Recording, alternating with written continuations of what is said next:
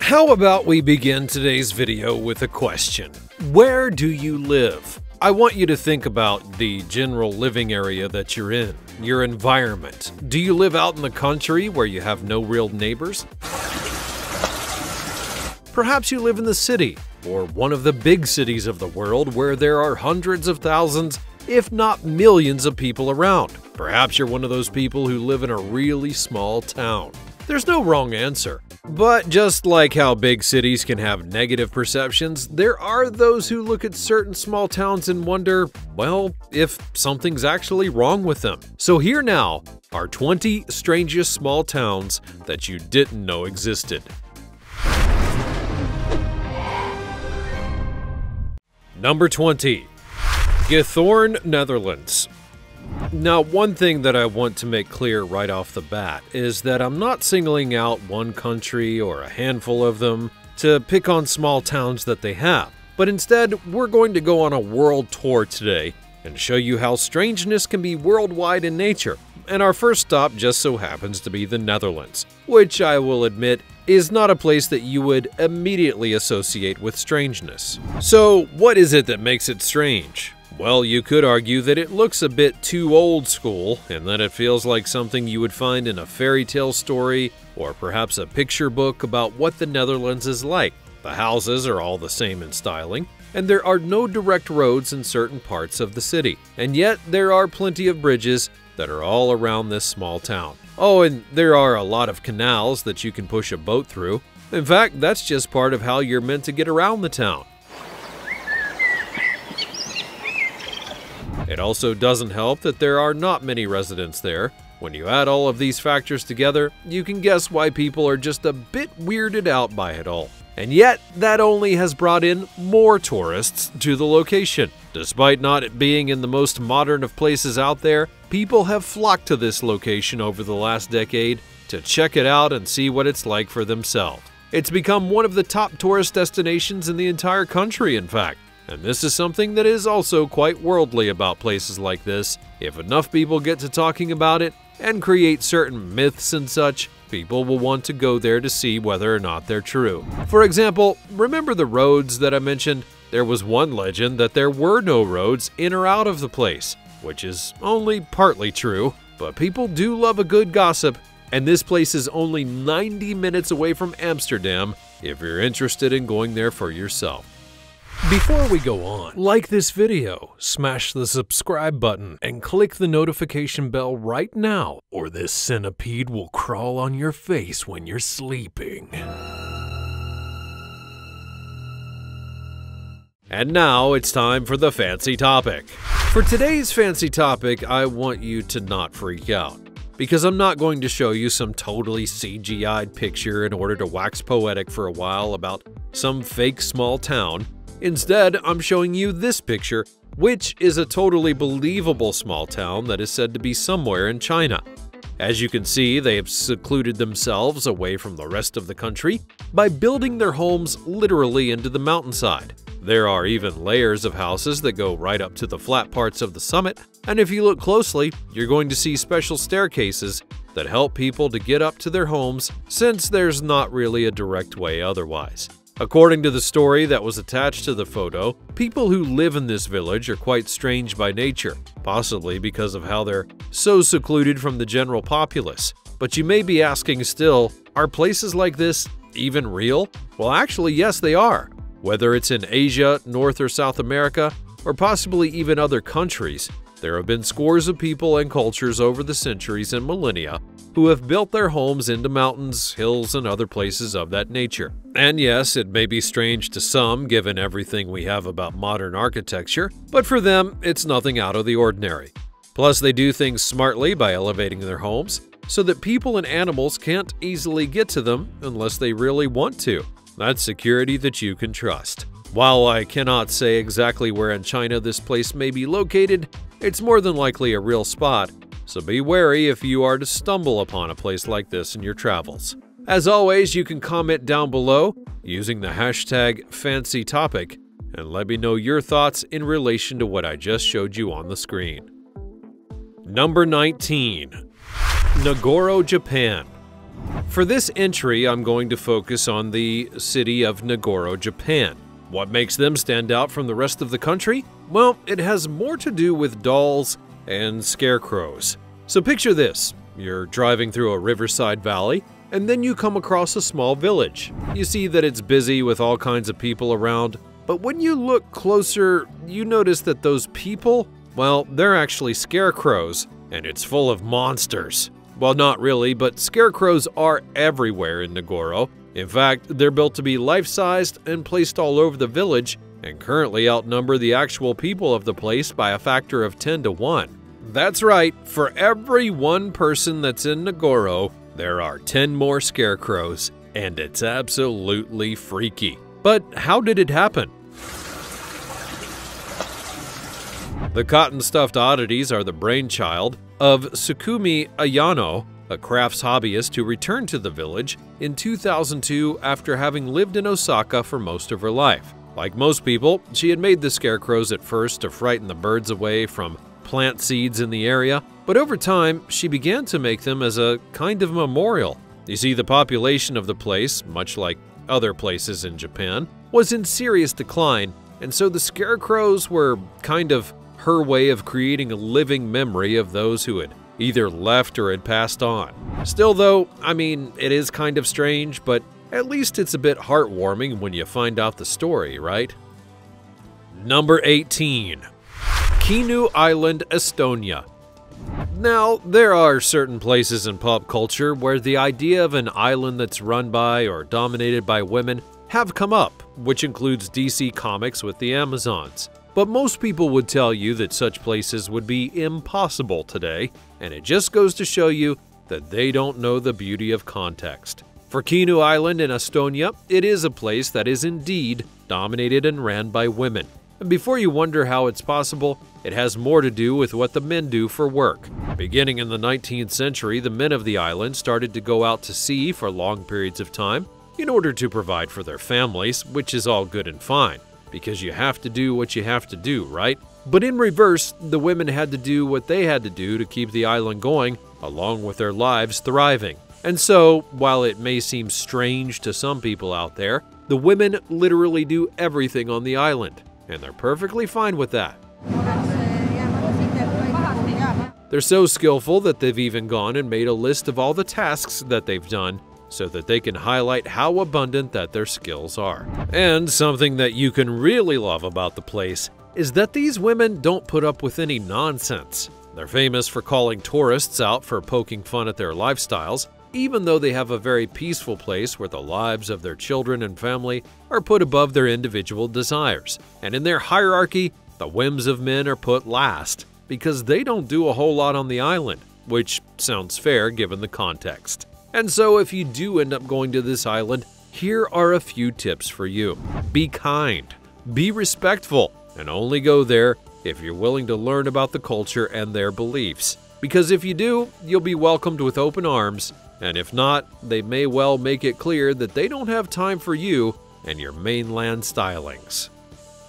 Number 17. Santa Cruz del Elote, Colombia.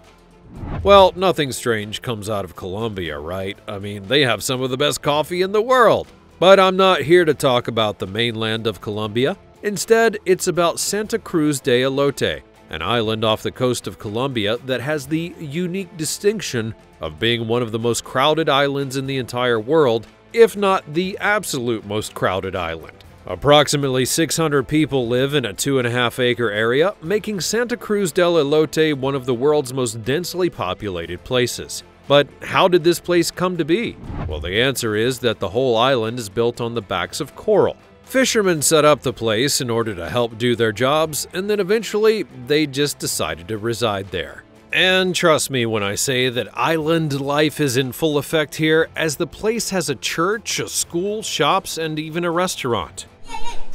Oh, where is... And as you make progress through the place, you're going to find winding streets and narrow alleys where children play tag, teenagers listen to rap music, and families live and work and play in harmony. And so they might not have much to live on, but they do make the most out of their time. And what may surprise you the most is that there are only about 6 families within the entire place. They're technically all related. Talk about keeping it all in the family, right? The homes are passed down through each of the families because they literally have nowhere to go but up. I mean, if a family is in need of space in their home, they have to build another floor onto their house. And while it may sound nuts to some of you, there's one last thing to be noted. There's no crime here. Everyone knows everybody, and they have made this one of the most peaceful places on Earth. They even work together to save sea turtles. So what may be the strangest thing here is that we could learn a whole lot from this cramped little island. Number 16. Shani, Singapore, India. Given how vast that India is, it would honestly be a little bit weird that there wasn't a strange small town somewhere in it. After all, there's over 1 billion people that live in India, so there's gotta be at least one small strange community or even 2, right? That's where this place comes in, one that's so strange because of how safe that they feel. But what exactly does that mean?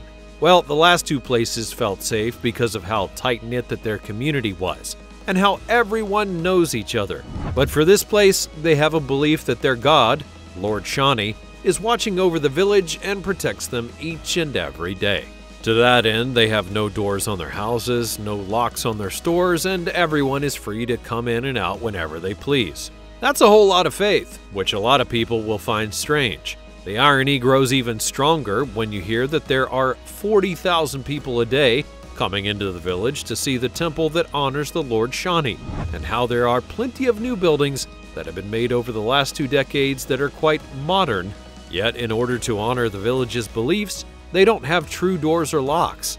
The only exceptions are when things like curtains or wooden boards are put in doorways for privacy's sake or to keep out a stray dog. Some are trying to challenge this tradition, while others are trying to keep it enforced. Number 15. Mooresville, USA. Now, it was only a matter of time before the United States showed, and why shouldn't it? I mean, it's a country that has tried to modernize the idea of small-town life, and there are plenty of them all over the country. Some of them are bound to be strange, and our first entry from this country takes us to Alabama. And so, why does this place make it to the list?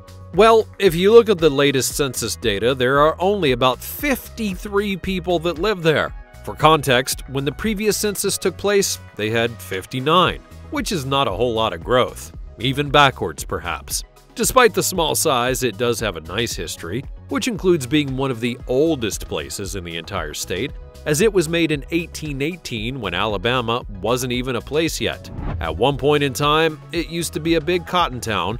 However, an infestation would cause that to stop dead in its tracks. While the population is really small, it's a rather historic town that is maintained by its residents, and that's something that you can hang your hat on. Number 14. Jerome, USA. Now I'm going to stick with the United States for a moment to go from Alabama to Arizona, which makes me wonder if the other letters in the alphabet will get a chance to be blasted for their strangeness. Looks like we'll soon find out. Anyways, what makes Jerome a little bit strange is a multi-layered kind of thing. First off, it's 1,500 meters above sea level, which is really high up. There aren't a whole lot of towns, let alone cities, that would even dare to go for such heights. The reason that it was built up that high was because of the local copper mines, which was its main source of income for many years. However, after those had all dried up, it then became a ghost town, which is the other reason that it makes this list. These days, you'll only go there to see some of the places from the olden times that are still there and are maintained by over 400 people who currently live there now. At its peak, there were over 10,000 in Jerome, showing just how much of an exodus there was after the big boom had stopped. Number 13. Stikasholmer, Iceland. Now, if you would prefer a great amount of simple living in a place that's really hard to pronounce, and I probably pronounced incorrectly, then this is where you should go. It's on the northern part of the country of Iceland. The place only has around 1,000 people and is seen as a throwback to pre-modern times due to the things that they both do and do not have. They're known as a service and cultural center that can attract quite a few tourists, and one could argue that the true strangeness of the place is how absolutely gorgeous it is in certain parts. It's close to many natural formations and areas that'll leave you breathless and make you wonder why we would even ever want to go away from having a place like this. Because humanity cannot have anything nice. That's why. Number 12. Uscar, Spain.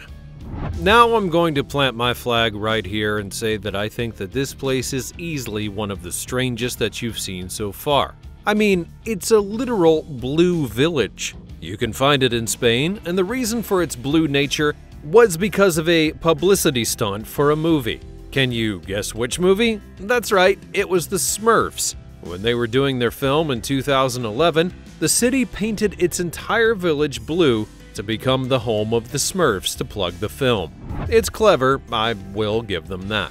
But when the movie was gone and the hype died down, the village just kept the blue color and kept naming it Smurf Village, eventually becoming the Blue Village due to disputes with the Smurfs trademark owners. Now, they do use their incredibly blue visuals to lure in tourism in order to get people to come and check out the village, and it does work.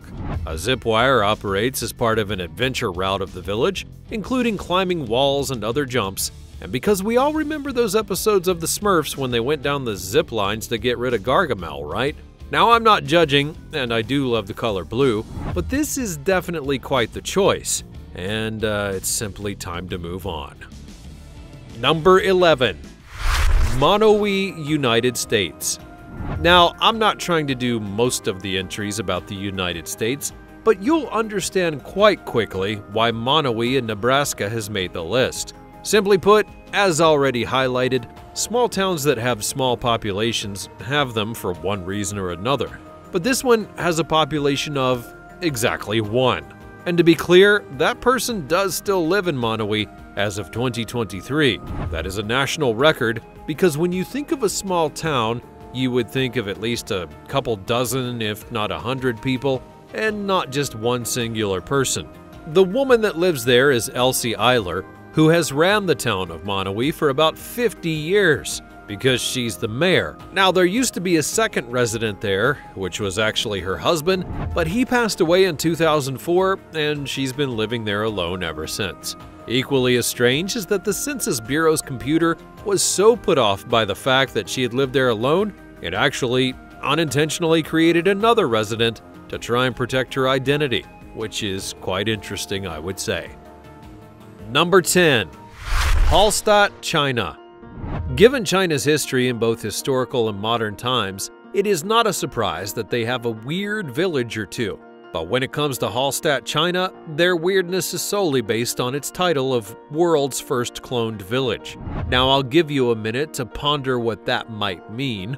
No, I don't mean that the people are clones of other Chinese citizens. I mean that the people who built the city cloned the Austrian village of Hallstatt down to the letter. Well, metaphorically speaking. The mining company that built this place recreated several of the buildings and landmarks of the Austrian village in a wealthy housing district for those who wanted to have that European style of living without having to actually go to Europe. That's kinda nuts, and yet China has been doing this kind of cloning for various things in recent years. Number 9. Auroraville, India. Now we're back in India for another weird place known as Auroraville. It was built to be a special kind of unifying town that would bring in all sorts of people together for the progress of humanity towards its splendid future by bringing together people of goodwill and aspiration for a better world. That's a whole lot of words. I don't have the time to break it all down for you, but what I can say is that this place was at one time governed by a body outside of the Indian government and doesn't even have the standard currency that you would expect. And when the place was created in 1968, it would be dubbed that it belonged to no one person, but to humanity as a whole. That's nice to know. That means we all own it. We should all go there now. It does still exist today, but it's not exactly the great herald for the future that they had likely hoped that it would be. Number 8. Thamestown, China. Now we're back in China. I've already showed you one attempt at them cloning Austria, and now I'm showing you one that they made to clone the UK via Thamestown. It has everything you would expect from a British city, which includes pubs, cobbled streets, Victorian terraces, corner shops, and red telephone boxes. No, those boxes don't come with a doctor, and we should all be grateful for that. So why exactly was this place even built in the first place? Well, not unlike the last town from China, it was meant to lure in people to live there so that they wouldn't live in other Chinese cities. In this case, Shanghai. Did the plan work? Well, not really. Only the wealthy really bought homes there, and they only used them as second home locations, and so if you go there now, it just kinda sits pretty empty. Number 7. Coober Pedy, Australia. This is a small town that I have been waiting to talk about because it pops up a lot in our videos. We're going down under where we will be in Australia. But when it comes to Coober Pedy, the town isn't exactly strange because of its people, but because of where the people actually live. You see, the area was once ripe with opals when they started digging around. The problem was that it was so hot to live there that they realized they would be much cooler in the literal sense to sleep and live inside the caves. And so that's what they did. Pretty much the entire population lives in underground cave homes, and it is a real thing. They've made an entire life within those caves, and you can actually rent out hotel space inside of them as well. What a world we live in. Number 6. Kakunodate, Japan. Honestly, I believe the next place is pretty cool and not at all strange. But to those who look at modern Japan, this village may seem to be one that is just a little bit out of date. The reason for this is that the village is known for the samurai homes that are still there and intact. That's right, homes from feudal Japan that once housed former samurai are still there and they're being lived in. These houses and the surrounding area have not been touched or changed in about 400 years. Talk about the great preservation of history. Another highlight of the village are the many cherry blossom trees that are all around. It's actually one of the most popular places to see these trees in bloom in the entirety of the country. And as you can imagine, they do bank on the trees and the whole samurai aesthetic to bring in visitors, but honestly, it wouldn't take a whole lot for me to go there and absorb all the history that's around, because samurais are cool. Number 5. Bannock, United States. We've been to the United States many times now in this video, and one of those times was to show you a ghost town. Well, in Bannock, Montana, you will find another ghost town, and probably one that is in the literal sense.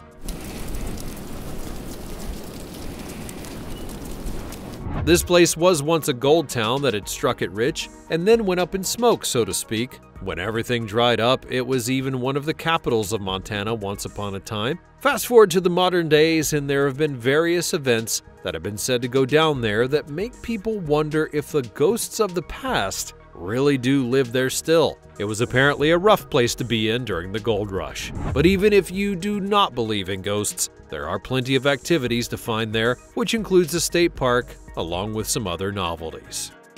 Number 4. Scottsboro, United States.